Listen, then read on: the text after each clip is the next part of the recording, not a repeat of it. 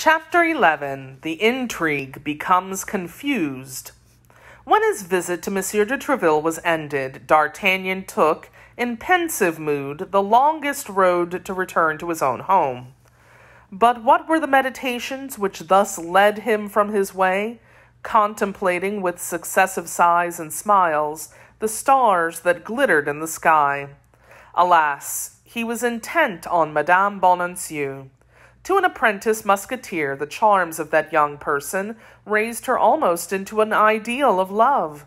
Pretty, mysterious, and initiated into all the court secrets, which reflected so much charming seriousness over her seductive features, he supposed her also not to be wholly unimpassioned, which is an irresistible attraction to novices in these engagements of the heart.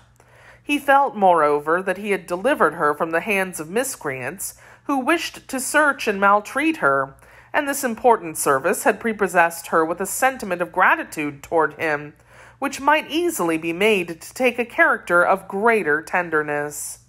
So rapidly do our dreams travel on imagination's wings that D'Artagnan already fancied himself accosted by some messenger from Madame Bonancieux, handing to him an appointment for an interview or a diamond or a chain of gold. We have already intimated that the young cavaliers were not then ashamed of accepting presents from their king, and we may add that in those times of easy morality they were not more scrupulous in respect of their mistresses, and that these latter almost always conferred upon them some precious and durable memorials, as though they were endeavoring to overcome the inability of their sentiments by solidarity of gifts. Men did not then blush at owing their advancement to women, and we might refer to many amongst the heroes of that age of gallantry, who would neither have won their spurs at first, nor their battles afterwards, but for the better or worse furnished purse, which some mistress had suspended at their saddle-bow. Now D'Artagnan possessed nothing. His provincial hesitation, that superficial varnish, and ephemeral bloom that down on the peach, had evaporated in the storm of somewhat unorthodox advice which the Three Musketeers had given their friend.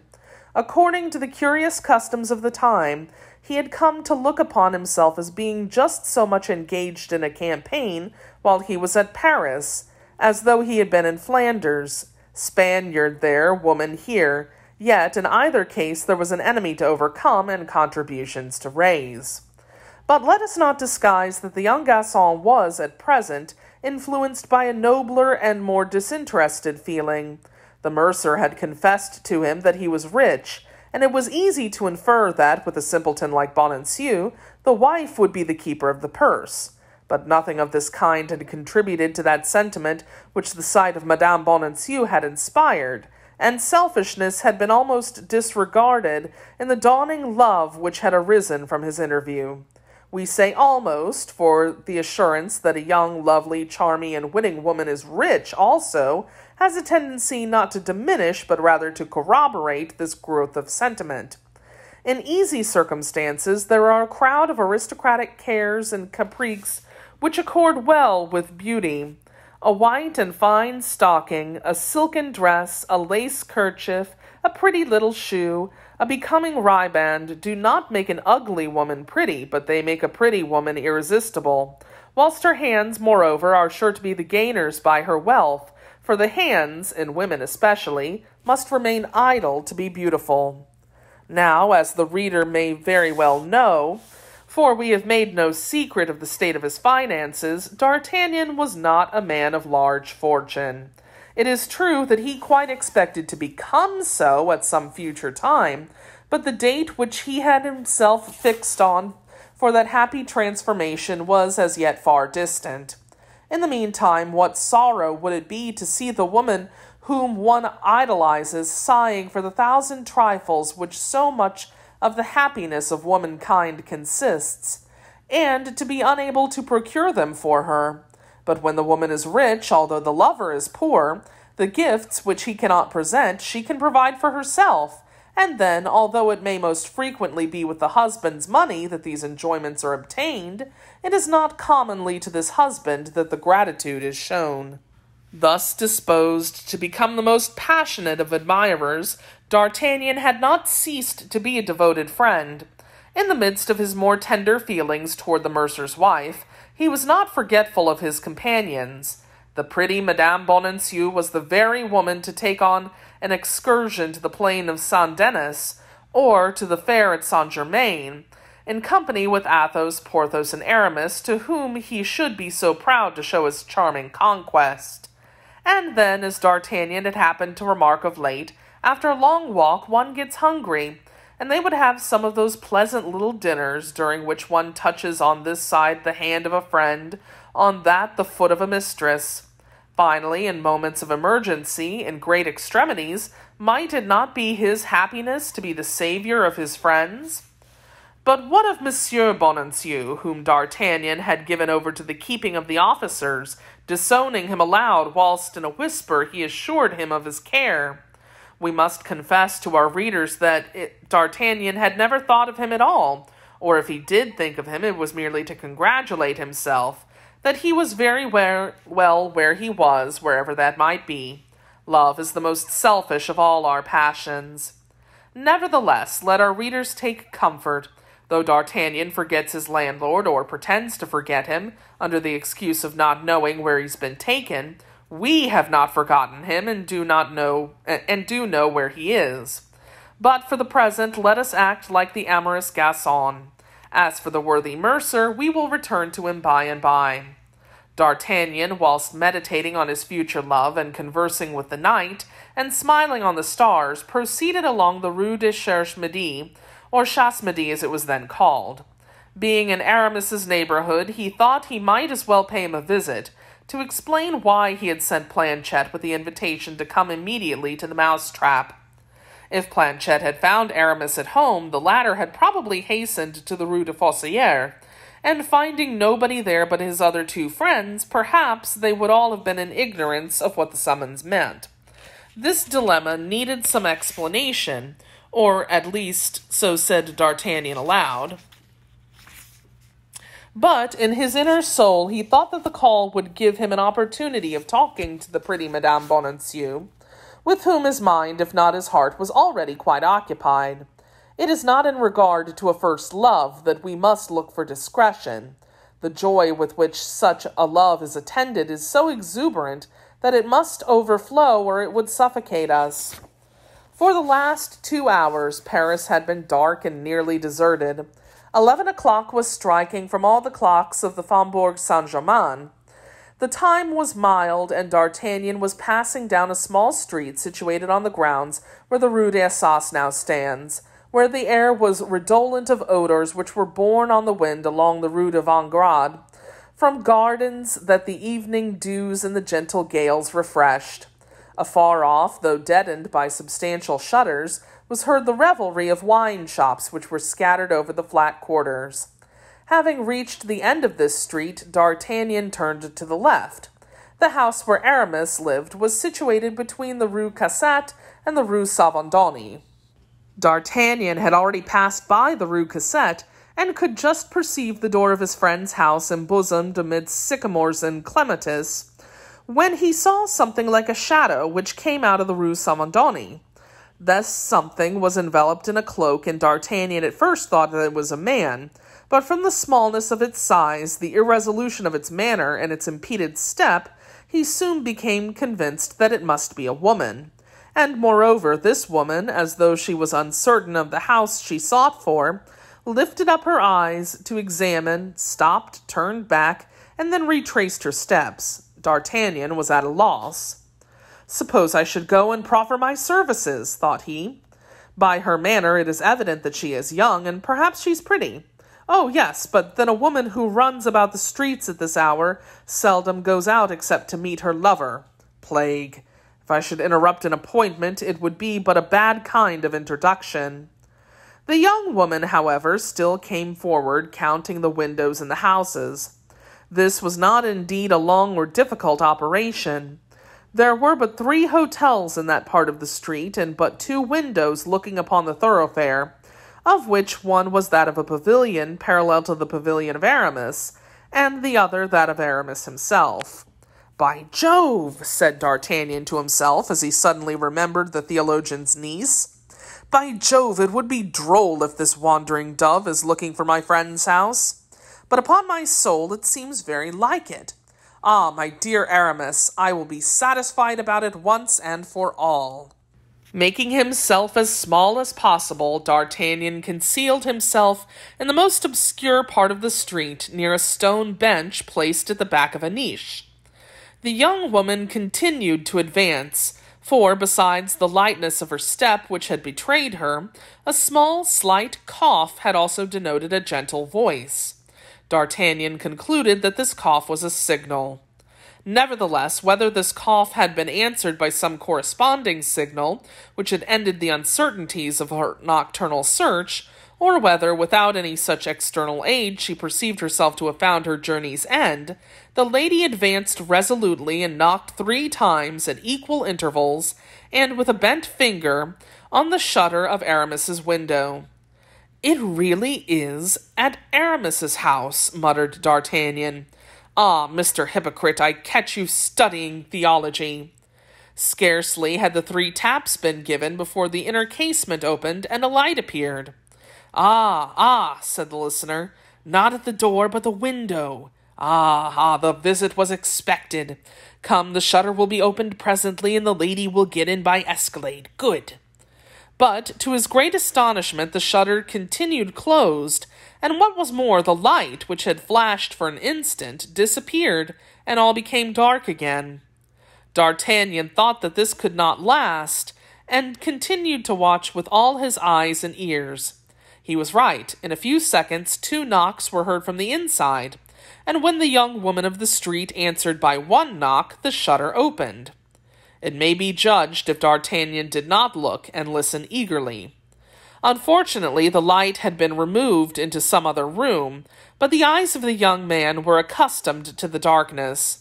Besides, it is said that the eyes of garçons, like those of cats, have the faculty of seeing in the night.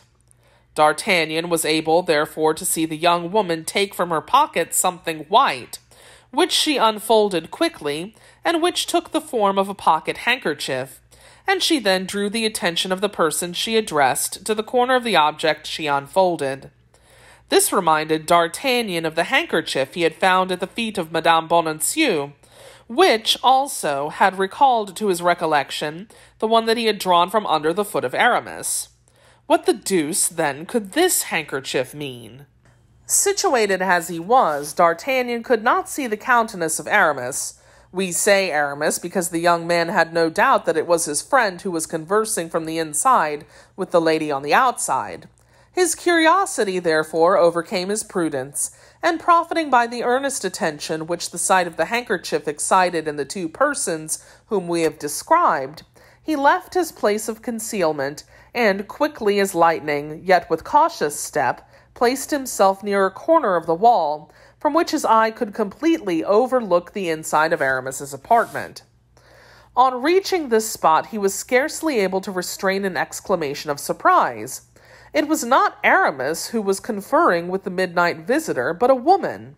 D'Artagnan could just discern enough to recognize the general aspect of her vesture, but not to distinguish her features. At the moment, the woman in the room drew a handkerchief from her own pocket, and exchanged it for the one which had been shown to her. A few words were then pronounced by the 2 women, the shutter was closed, and the woman in the street returned, and lowering the hood of her cloak, passed within 4 paces of D'Artagnan. But her precaution had been taken too late. He had already recognized Madame Bonancieux. Madame Bonancieux! The suspicion had already crossed his mind when he saw her take the handkerchief from her pocket.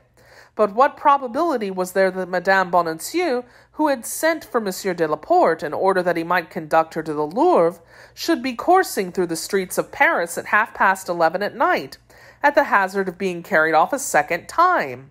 It must unquestionably be on some important affair, and what affairs of importance to a woman of 25 but love? But it was on her own account, or that of some other person, that she exposed herself to this risk. This was the inward doubt of the young man whom the demon of jealousy was now tormenting, as though he had been an acknowledged lover. To satisfy himself as to when Madame Bonancieux was going, there was, in fact, one very simple way, which was to follow her. So simple, indeed, did this course appear that D'Artagnan adopted it naturally, and, as it were, by instinct. But, at the sight of this young man who moved from the wall like a statue escaping from its alcove, and at the sound of his steps behind her, Madame Bonancieux uttered a faint scream and fled. D'Artagnan ran after her. It was no great difficulty for him to catch a woman encumbered by a large cloak. He overtook her, in fact, before she had gone a third of the length of the street. The poor woman was exhausted, not by fatigue, but by terror, and when D'Artagnan put his hand upon her shoulder, she sunk upon one knee, exclaiming in a suffocated voice, "I will die before you learn anything." D'Artagnan raised her up by placing his arm round her waist, but perceiving by her weight that she was upon the point of fainting, he hastened to encourage her by protestations of devotion. These protestations were of no avail against Madame Bonancieux, for they might easily be made with the most mischievous intentions in the world, but the voice was everything. The young woman thought that she recognized that voice. She opened her eyes, threw one glance upon the man who had so frightened her, and seeing that it was D'Artagnan, gave utterance to a cry of joy. "Oh, it's you," she said. "God be thanked."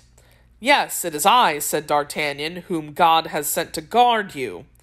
"And it was with this intent that you followed me?" asked the young woman with a smile full of coquetry, for all her fears had vanished, and her love of badinage had resumed its ascendancy, on the instant that she recognized a friend in whom she had dreaded as a foe. "No," replied D'Artagnan. "No, I confess that it is chance which put me on your track. I saw a woman knocking at the window of one of my friends." "Of one of your friends?" interrupted Madame Bonancieux. "Yes, certainly. Aramis is one of my intimates." "Aramis? Who is he?" "Come now, do you pretend to tell me that you do not know Aramis?" "It's the first time I ever heard his name." "Then it is the first time you have visited this house?"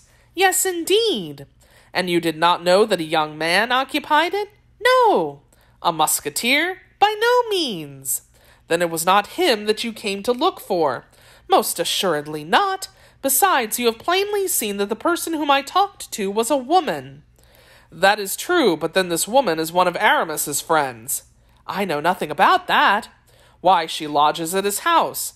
"That's not my affair." "But who is she?" "Oh, that's not my secret." "My dear Madame Bonancieux, you are very charming, but you are at the same time the most mysterious creature." "Is that to my loss?" "No, on the contrary, it lends you enchantment." "As that is the case, give me your arm." "With great pleasure. What now?"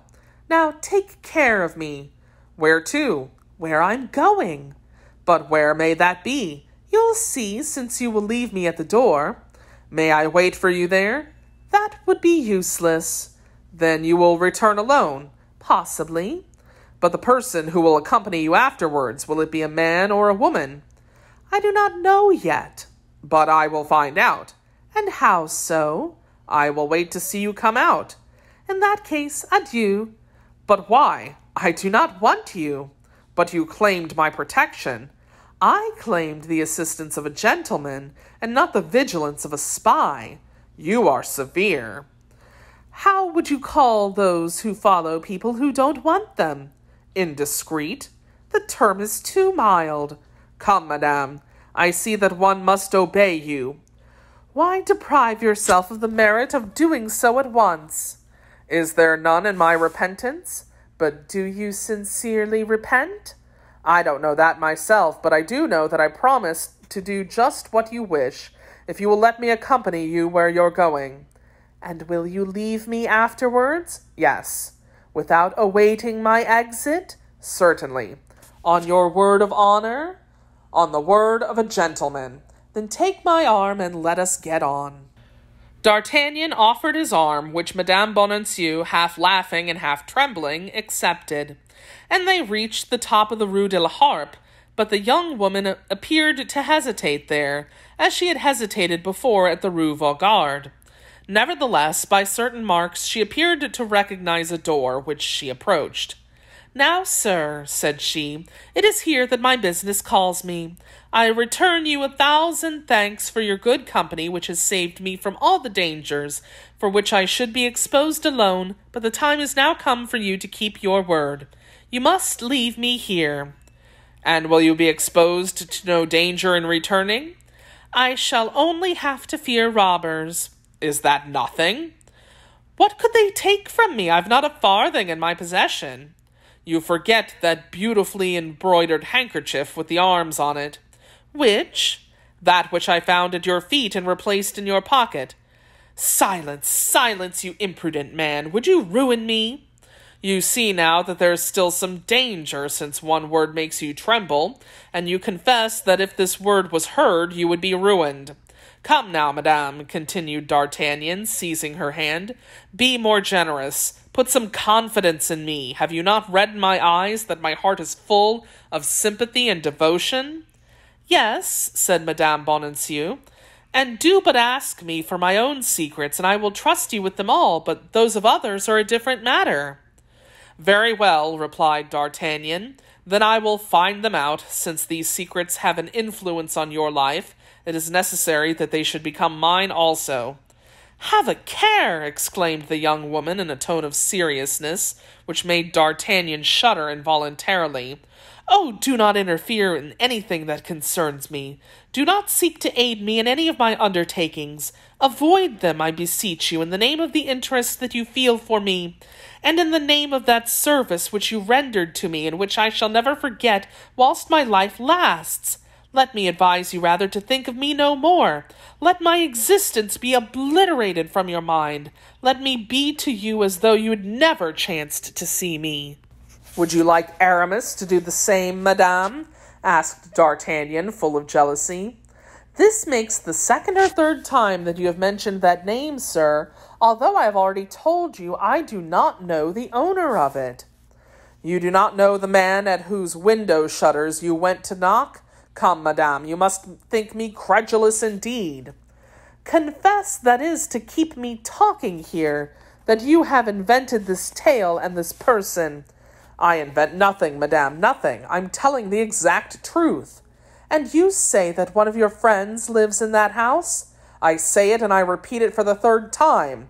That house is inhabited by a friend of mine, and that friend is Aramis." "All this will be explained by and by," murmured the young woman. "And now, sir, be silent." "If you could see into my heart," said D'Artagnan, "you would discover so much curiosity that you would have pity on me, and so much love that you would directly satisfy my curiosity. You ought not to distrust those who love you." "You come quickly to love, sir," said the young woman, shaking her head. "It is because love has come quickly on me, and for the first time, and I'm not yet 20 years of age." The young woman stole a glance at him. "Listen," continued D'Artagnan, "I am already on the track. 3 months ago I was near fighting a duel with Aramis on account of a handkerchief like that which you showed the lady who was at his house. It was on account of a handkerchief marked in the same manner, I'm positive." "Sir," said the young woman, "you really bore me, I declare, with these questions." "But you, madame, prudent as you are, suppose you were arrested by this handkerchief upon you, and the handkerchief was seized, would you not be compromised?" "How so? Are not the initials my own, C.B., Constance Bonancieux, or Camille de Bois Tracy?" "Silence, sir! Again I say silence! Oh, since the dangers which I run do not deter you, think of those you may run yourself." "Yes, you. There is the danger of imprisonment and death in knowing me." "I? Then I will never leave you." "Sir," said the young woman in a tone of supplication, clasping her hands as she spoke, "in the name of heaven, by the honor of a soldier, by the courtesy of a gentleman, I implore you to leave me. See, it is now striking 12, the very hour at which I'm expected." "Madame," said the young man, bowing, "I can refuse nothing solicited in those terms. Be reassured, I leave you. But you will not follow? Will you not watch me? No, I shall return home immediately. Ah, I was convinced that you were an honorable man, exclaimed Madame Bonancieux, offering one of her hands to him as she placed the other on the knocker of a small door, which was well nigh concealed in a recess. D'Artagnan seized the hand which was offered to him and kissed it eagerly. Alas, exclaimed D'Artagnan, with that unpolished simplicity which women sometimes prefer to the delicacies of politeness, because it illuminates the depths of thought and proves that feeling is more powerful than reason. I wish I'd never seen you. Well, said Madame Bonancieux in a tone almost affectionate, and pressing the hand which held hers, well, I will not say the same as you do. That which is lost today may not be lost forever. Who knows whether, when I am freed from my present embarrassments, I may not satisfy your curiosity. And do you make the same promise regarding my love? Asked the overjoyed D'Artagnan. Oh, I dare not give promises in that respect. It must depend upon the sentiments with which you may inspire me. But at present, madame? At present, sir, I have not got beyond gratitude. Alas, you're too charming, and only take advantage of my love. No, I take advantage of your generosity, that's all. But believe me, with some people nothing can be wholly lost. You make me the happiest of men. Oh, do not forget this evening and this promise. Be assured I will remember everything at the right time and place. But now go, in heaven's name. I was expected at midnight and behind my time. By 5 minutes. But under certain circumstances 5 minutes are 5 ages. Yes, when one loves. Well, who has told you that this is not a love affair? It is a man who expects you, cried D'Artagnan. A man! There, now, the discussion is about to be renewed, cried Madame Bonancieux with a half-smile, which was not altogether exempt from impatience. No, I'm going. I trust you. I wish to have all the merit of my devotion, even if I'm a fool for it. Adieu, madame, adieu.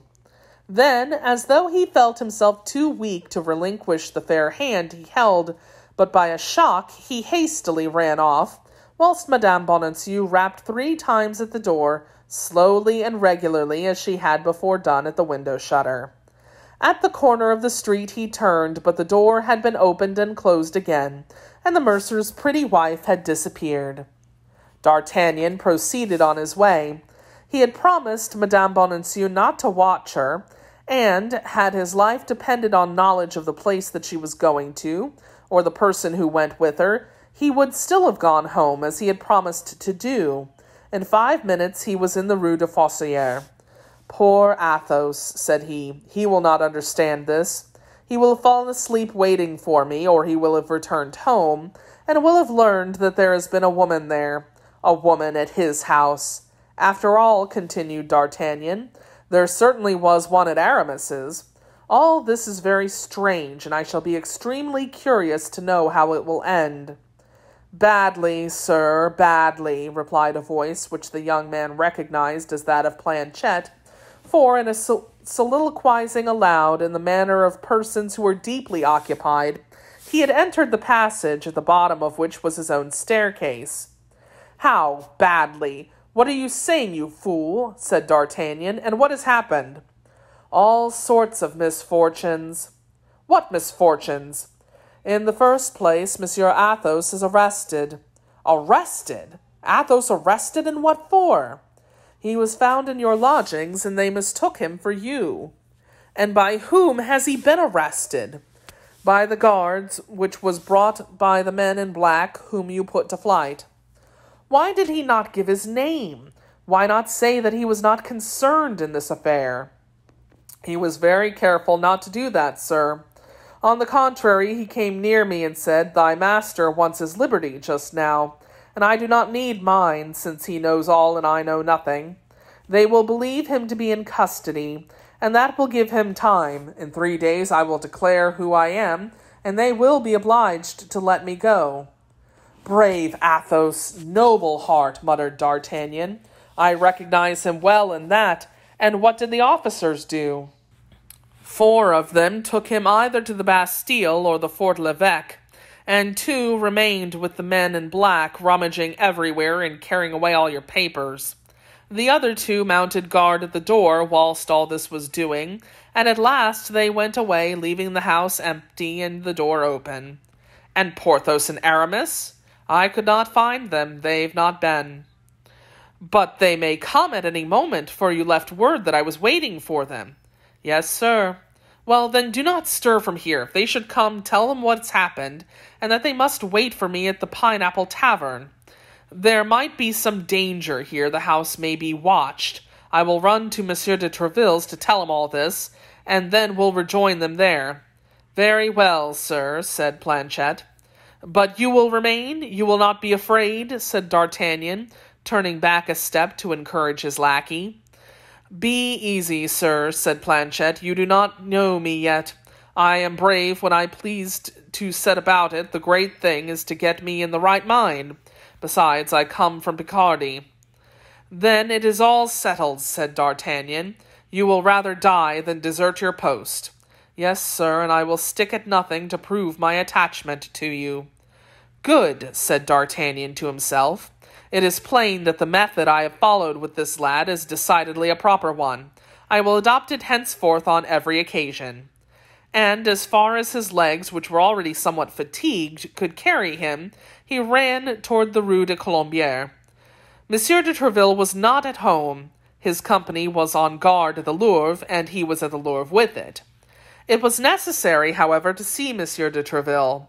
It was important that he should be informed of these events. D'Artagnan determined, therefore, to obtain an entrance at the Louvre. His uniform as one of Monsieur de Sart's guards ought to be passport for admission. He therefore went down the Rue de Petit Augustins and along the quay to reach the Pont Neuf. He had half a mind to cross the ferry, but on reaching the side of the river, he mechanically put his hand into his pocket and found that he had not enough to pay the ferryman. When he reached the top of the Rue Guénégaud, he saw 2 persons whose appearance struck him coming out of the Rue Dauphine. They were a man and a woman. The woman resembled in figure Madame Bonancieux, and the man had such a look of Aramis that he might be mistaken for him. Besides, the woman had on the black mantle which D'Artagnan still seemed to see delineated on the shutter in the Rue Vanguard and on the door of the Rue de la Harpe. Moreover, the man wore the uniform of the Musketeers. The hood of the woman was lowered, and the man held his handkerchief before his face. This double precaution showed that they were both anxious to escape recognition. They went over the bridge, and this was also D'Artagnan's road, as he was going to the Louvre. He therefore followed them. Scarcely, however, had he taken 20 steps before he was convinced that the woman was Madame Bonancieux and the man Aramis. At the very instant he felt fermenting in his heart all the suspicious torments of jealousy. He was doubly betrayed both by his friend and by her whom he had already loved as a mistress. Madame Bonancieux had sworn to him that she did not know Aramis, and a quarter of an hour after she made this oath he found her hanging on his arm. D'Artagnan did not reflect that he had only known the mercer's pretty wife during the last 3 hours, that she only owed him a little gratitude for having delivered her from the men in black, who wished to carry her away, and that she had made him no promise. He looked upon himself as an outraged lover, as deceived and laughed at, and the flush of anger passed over his face as he resolved to ascertain the truth. The young couple perceived that they were followed, and they increased their haste. D'Artagnan, however, had made his determination. He passed by them, and then returned toward them just as they were opposite the Samaritan, which was lighted by a lamp that threw its radiance over all that part of the bridge. D'Artagnan stopped in front of them, and they stopped also. "What do you want, sir?" asked the musketeer, recoiling a step, and in a foreign accent which proved to D'Artagnan that he had at least deceived himself in one of his conjectures. "It is not Aramis!" exclaimed D'Artagnan. "No, sir, it's not Aramis, and as I find by your exclamation that you mistook me for another, I excuse you." "Excuse me, indeed," said D'Artagnan. "Yes," replied the unknown. "Now let me pass on, since it is not with me that you have anything to do." "You are right, sir," said D'Artagnan. "It is not with you that I have anything to settle, it is with the lady." "With the lady? You do not even know her," exclaimed the stranger. "You are mistaken, sir, I do know her." "Ah," said Madame Bonacieux in a reproachful tone, "I had your word of honor as a soldier, your promise as a gentleman, and I hoped I might have trusted to them." "And I," said D'Artagnan in confusion, "I had your promise." "Take my arm, madame," said the stranger, "and let us proceed." But D'Artagnan, stunned, overwhelmed, annihilated by all that had happened, remained standing with his arms crossed before the Musketeer and Madame Bonacieux. The former came forward 2 paces and put D'Artagnan aside with his hand. D'Artagnan made 1 bound backwards and drew his sword. At the same moment, and with the quickness of lightning, the stranger drew his. "In God's name, my lord," said Madame Bonacieux, throwing herself between the combatants and seizing their swords with both her hands. "My lord," cried D'Artagnan, enlightened by a sudden idea. "My lord, pardon me, sir, but can you be—" "My lord, Duke of Buckingham," said Madame Bonacieux in a very low voice. "And now you may destroy us all." "My lord, madame, pardon me, 1,000 pardons, but my lord, I loved her, and was jealous." "You know, my lord, what it is to love. Pardon me, and tell me how I may die in your grace's cause." "You are a brave youth," said Buckingham, offering him a hand, which D'Artagnan pressed respectfully. "You offer me your services, and I accept them. Follow us at the distance of 20 paces to the Louvre, and if anyone dogs our steps, kill him." D'Artagnan put his naked sword under his arm, let the Duke and Madame Bonacieux go forward about 20 steps, and then followed them, ready to execute to the letter the instructions of the elegant and noble minister of Charles I. But, unfortunately, the young volunteer had no opportunity of affording this proof of his devotion to the Duke, and the young woman and the handsome Musketeer entered the Louvre by the wicket in the Rue de l'Echelle, without encountering any interruption. As for D'Artagnan, he went immediately to the Pineapple, where he found Porthos and Aramis waiting for him. But without giving them any further reason for the trouble he had caused them, he told them that he had concluded by himself the business for which he at first thought he should have wanted their assistance. And now, carried on as we have been by our history, let us leave our 3 friends to return, each to his own home, whilst we follow, amidst the tortuous corridors of the Louvre, the Duke of Buckingham and his guide.